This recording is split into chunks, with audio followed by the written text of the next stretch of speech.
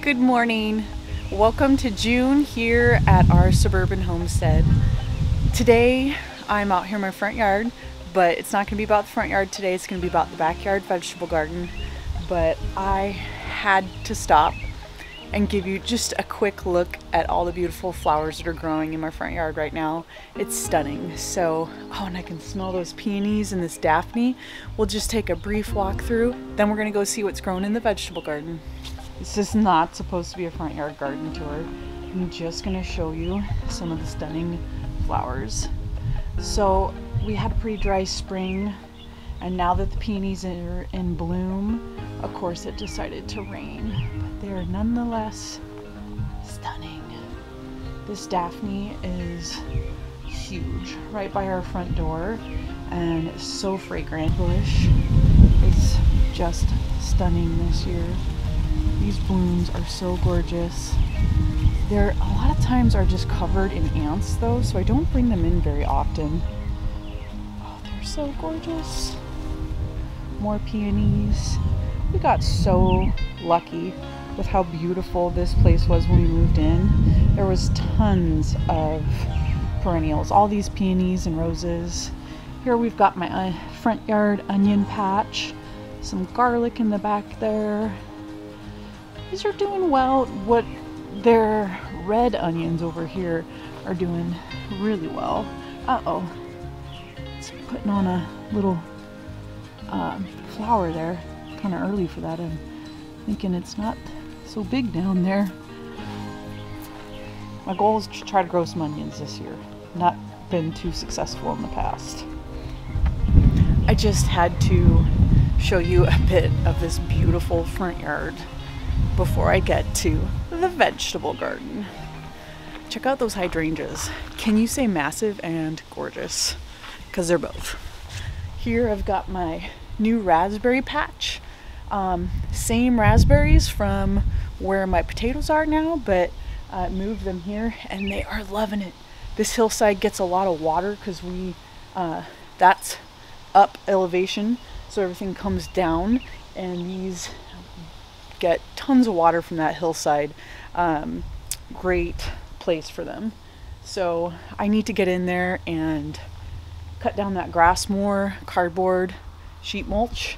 I should have done that like when I first started the project, but I didn't, and now it's going to be even more difficult, but it sure does need it.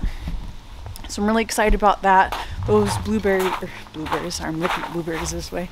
Those raspberries are really gonna pop this year. There are a ton of fruits on them already. So this is where the raspberries were last year. This is if you've never seen our garden before, so we're Puget Sound Garden Life, and our family is working on growing as much of our own food as we can on our suburban homestead. So we had these retaining wall terraces put in the summer we first moved in here, and there were in that bed with the pine shavings there, you can see that was where the raspberries originally were, and here we've got strawberries. But that just wasn't really a safe spot for the raspberries because the kids would always be walking on the edge trying to pick them, and we'll see in a minute, it's got a steep side right there. So now there's potatoes and still some raspberry runners that I missed, but the potatoes are doing great. Let's go look.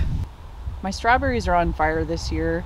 I'm so excited. They are loaded with fruit, and it's just a battle with the squirrels and now bunnies. I saw a bunny in the yard. We've never had problems with bunnies in our yard because we have had a dog. She has passed away, and now the bunnies are in my yard. So down here you can see there are some raspberry runners that are still popping up. I need to pull those, but the potatoes are looking fabulous. Multiple different varieties throughout here. I think there's 4 different varieties. I planted some bush beans in this space here because not all those potatoes came up, and then some of them started coming up eventually. But these bush beans are just doing horrible. I think I had them in there I grew them in a seed cell tray, and I think I left them in there too long because I planted some more of these at the community garden, and they're also really struggling. So they should probably just be pulled, but I won't be putting anything in place. I'm just kind of leaving them there. There are a few flowers that are starting on the potatoes. They're so cute. I'm really looking forward to this whole thing flowering out. So here's the edge of that retaining wall, and you can see it's not a great place for having kids picking raspberries and falling off. Look at this. This is the all blue potato. Oh, what a beautiful flower. A few volunteer sunflowers in here. Look at the peas. What a fun way to watch the peas. Oh, apparently I need to get in here and do some harvesting. Ooh, check out that view. We've had some gorgeous weather lately, and I haven't had any time to film because it's been so beautiful and bright that it's too sunny when I do have time. So I got up early this morning, and we've got this overcast day. It was raining earlier, super gusty wind, really windy last night, and but the lighting's great. So I'm so glad to be able to finally get out here and give you an update of what the garden looks like. We've been harvesting. Oh, I should probably go get my harvest basket. This lilac potted, threw off some good blooms this year. Whoa, this is beautiful. It like grew a ton in the last couple of days. This rain, so we had rain today. Golly, when was the last rain? I don't know. It's been raining off and on. It hasn't been too dry, hasn't been too wet. Wow, it's beautiful in here.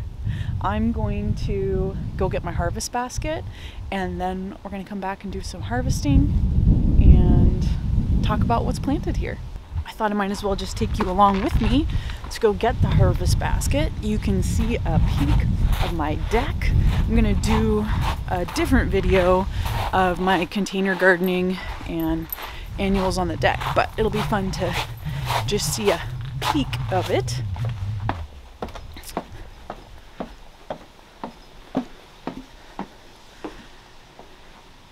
All right, so this is where I had all my plants, my nursery from my plant sale, which I had such a good time doing a plant sale. Here's some clips you can check to see how that went at the beginning of May.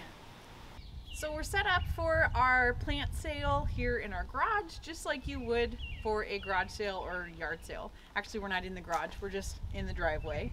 And I've got my posters up with our pricing, and let me just show you what we've got for the sale. So what I'm most proud of, which I haven't sold any of yet, are these planters. These are the dollar store 3-tier planters, and you can get one of these levels for $1, so it's super affordable. And I've got this variety I'm calling the taco salad planter because it's got this salad bowl lettuce on the top, green bunching onions, and then cilantro, so you can just pick as you want and make yourself a nice little taco salad. This is the greens planter, which I'm just blown away with how beautiful it's turned out. It's got the new red fire lettuce on top, arugula in the center, and then the green salad bowl on the bottom. So now that the plant sale's over, I've got a few plants left. I'm just not ready to let go of yet, but we've been working on cleaning and reorganizing the deck. Let me show you some of my beautiful flowers. Ooh, this is looking gorgeous. This is just a quick look of everything that's growing up here.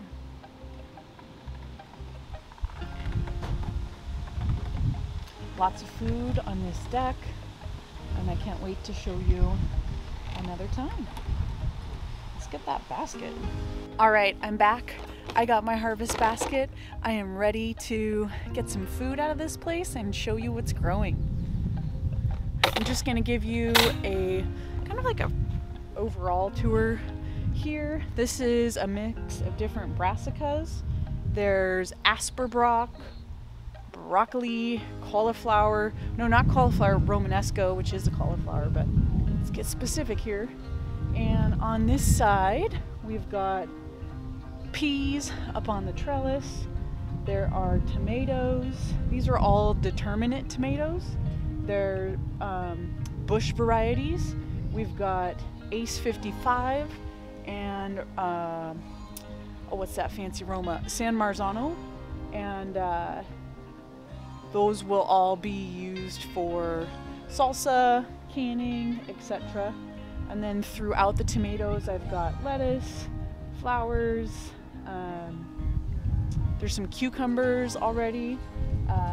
Yeah, so that's kind of what's growing here. Let's take a look at how gorgeous it is. These are the suckers that plague my garden in the front yard. They're constantly eating all my little flowers.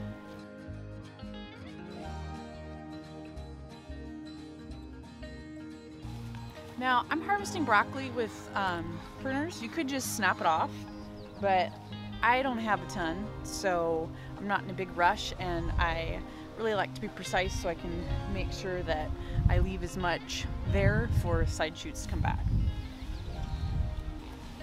This is gonna be delicious. The boys have really been loving the broccoli.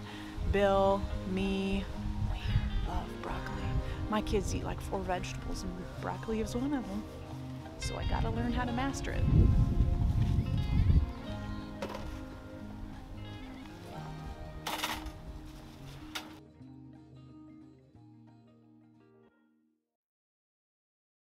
I'm done with my harvesting in that terrace, and I want to show you what I'm super proud of. This terrace right here was made out of old big rocks that were previously in the yard when it was just a hill, and they kind of had those sporadically through the hill for stability and mild terracing. And this is all just gravel, bricks, fill dirt, stuff that they just, you can imagine, push down the hill. Not a fertile place, but I put in some herb starts over the past 2 years and put them in as really small, like 1-inch starts, 1-inch, 2-inch, and they have thrived. So let's go look at them.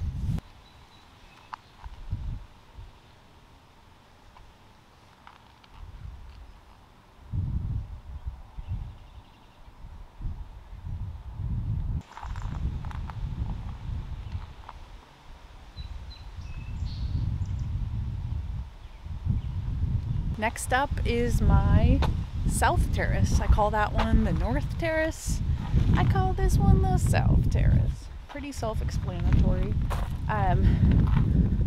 Did I go crazy with brassicas? Yeah, I did.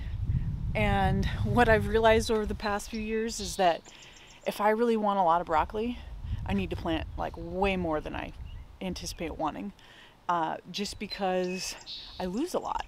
I didn't show you down there. There were 2 of those asperbrock plants that just up and died the other day. It was super windy and knocked the plants over, then dried the soil out, and somebody forgot to water, and they gave up the ghost.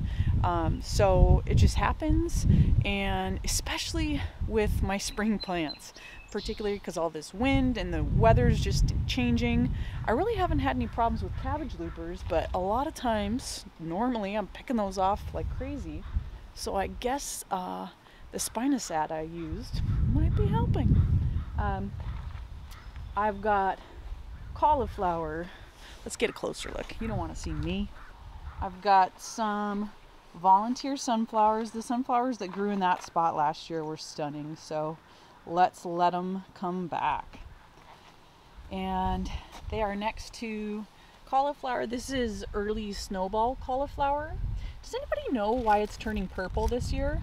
I had some of my Romanesco turn purple as well.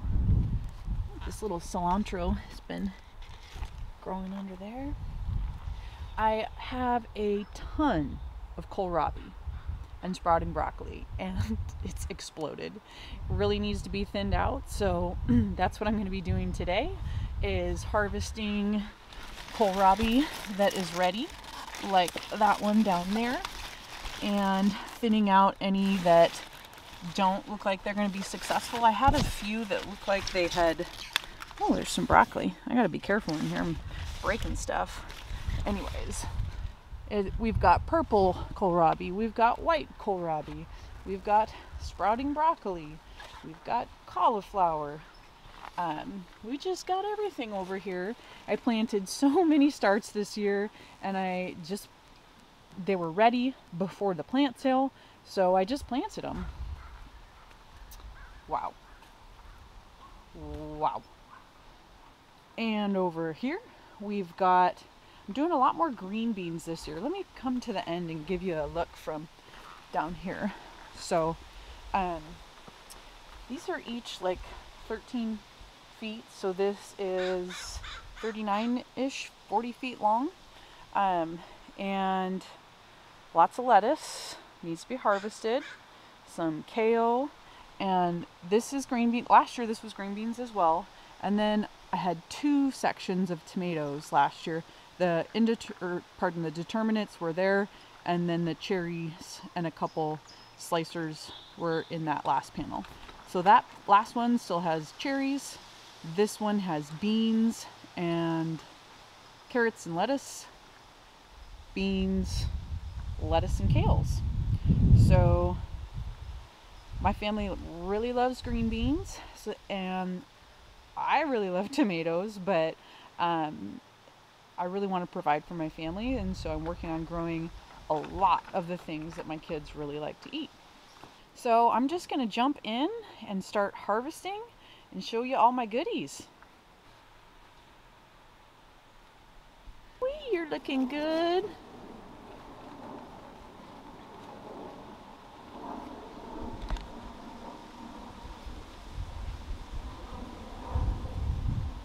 Before they germinate.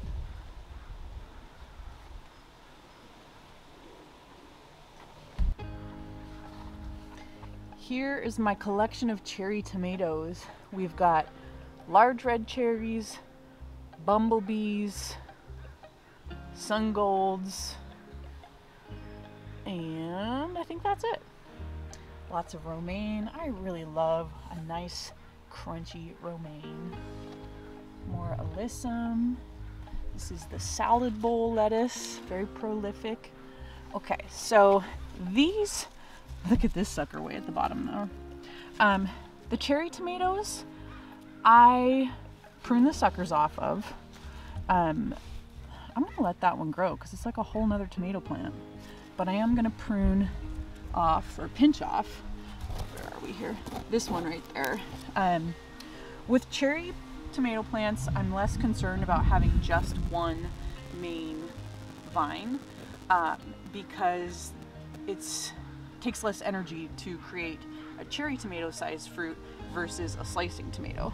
This one is branching off right there and has 2 main vines, so I'm going to pinch off any other, well, I'm going to try to keep up on other suckers so that this plant just has those 2 main vines. This plant looks like it also just branched off, and so I want to make sure I keep all the other ones pruned, and it just makes it easier to maintain your plants, gives you better airflow, and can't get that one. Okay, what do we got here? Oh golly, we got all sorts of, oh, I think one of the babes is calling for me. So I'm gonna leave that to branch out. Just a second. Had to take a quick little break for breakfast. Oh golly, guys. Oh, it just does not pop on camera right here. Let me get a little closer. Look at that salvia. I should have staked it up or like tied it up or something. It's kind of fallen over, but not everything can be perfect, and gardening has taught me that. Okay, so I think we showed you everything that's grown here. I was showing you that I needed to get in there and prune off the suckers on my tomatoes. I left a few, but I had a lot to remove. And now I need to get into harvesting that kohlrabi. So come along. One of the things I love most about this garden is that I can stand down here on this gravel path terrace that we have here and harvest my vegetables at waist height. I love it. So I'm gonna get started from right here. So if you're not familiar with kohlrabi, this is purple kohlrabi, and it does not grow side shoots. So you're gonna harvest one bulb, and that's gonna be what you get from the plant. And then you can cut it off at the soil base and just even leave those roots in there and toss some compost over it when you want to plant your next crop. And for me, that's gonna be bush beans. So kohlrabi, you eat this ball right here, stem, like spherical stem, and we like to cut it up into like stick sizes or french fry sizes and roast them. It's great. So I'm just wanted to show you that if you've never tried kohlrabi before. It's similar to like the stem of a broccoli in texture and flavor, but more crunchy. It's yeah, I don't know. It's good. You should try it.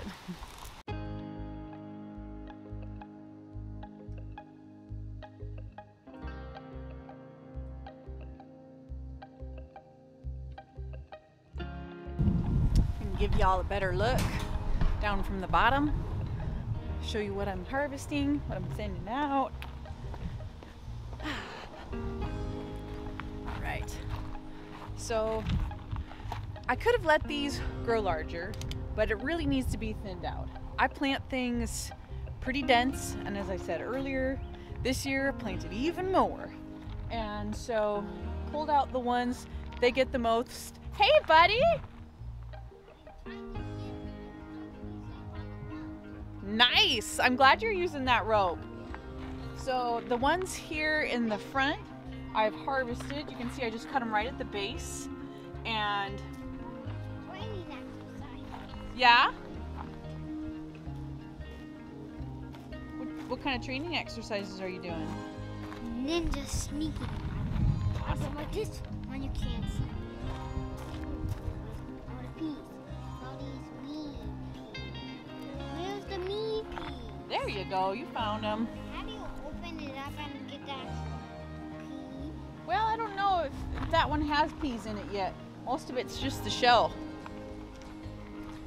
So I'm harvesting the bigger ones in the front. It's gonna open up things in the back to let these start filling out. Now this one I wanted to show you. This one I'm kind of iffy on. So they should have a nice bulb right above the ground, and it should go from like root to, Kelly, no thank you, to just shaping out. But these ones, they got whipped around by the wind, and their stalk is this like inverted cone here, and most of the time those end up being woody and not tender and delicious. But it's kind of starting to form more of a bulb up here, so I'm gonna give it a chance and see what happens.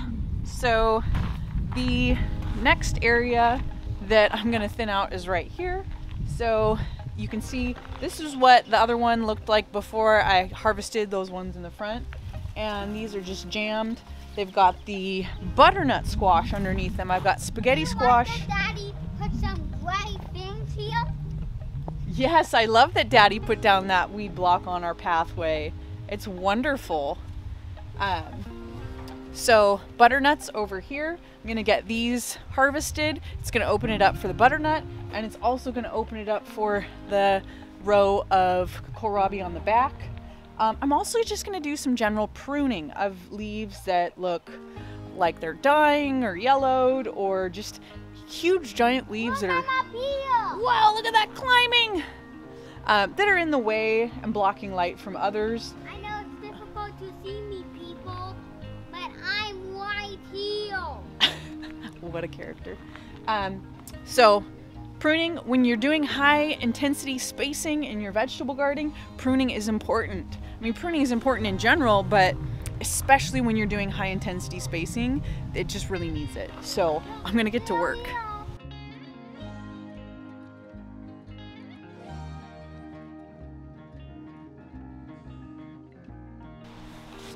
It's looking so much better over here. I got a lot harvested. The marigolds are popping out now. Give them some more room and more light.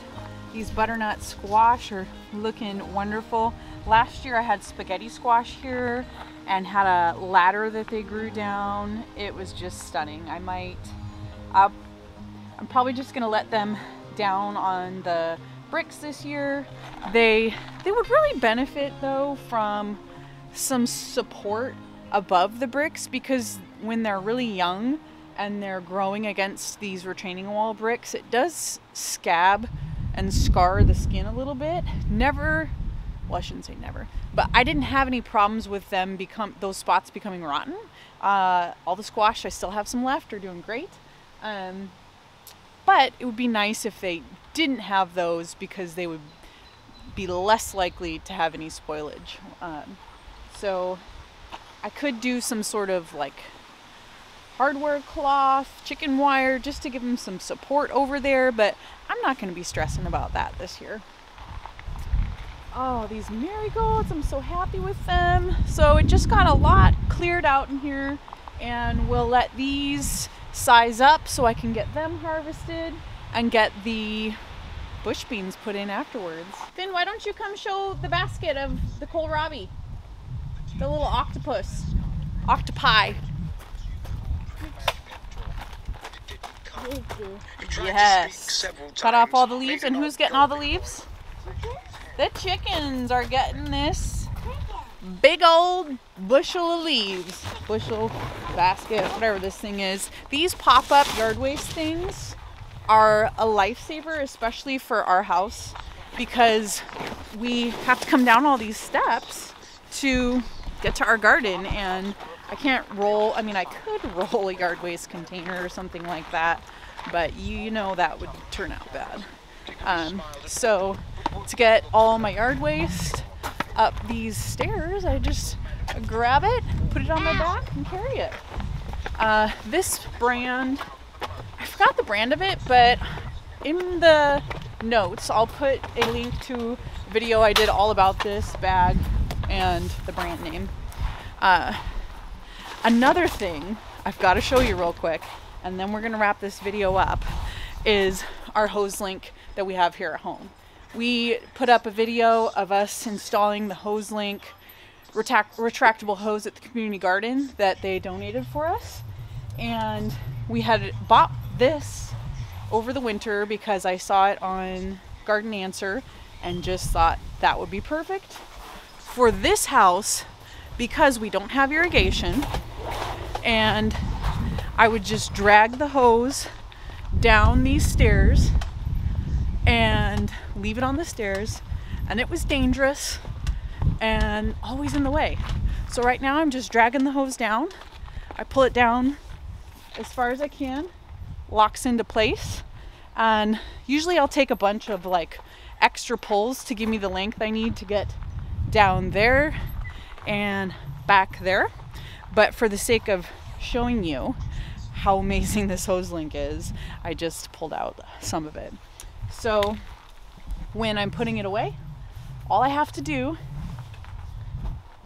give it a quick tug and just run up the stairs with it, and here we go. Boom, the hose is put away. It's amazing. All right, well, we've got a busy day ahead of us. We're gonna go have some fun with some friends, see a new house they moved into, play in their yard, and go on an adventure today. Thanks so much for checking out the garden. Today's June 4th. No, kidding, June 5th. And we have had a great spring and are really enjoying all the vegetables we have, and can't wait for the summer veggies to start coming in. Thanks so much for checking out our Puget Sound garden life. If you want to see more of what we'll be growing this summer, go ahead and click subscribe. Whoa, goes a bird. They've got a nest. Got a nest in there. Anyways, if you want to see more of us, hit that notification bell. Thank you so much for watching.